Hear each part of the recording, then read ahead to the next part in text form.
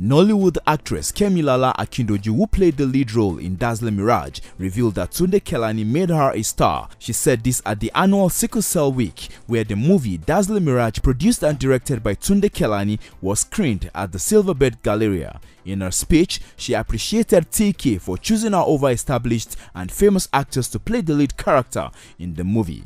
And you know, the film has been going on and I'm really grateful. It's my first leading role in a feature film and it's been such an opening for my career. I'm very grateful. TK took a chance casting me in the film. He didn't look for a big star.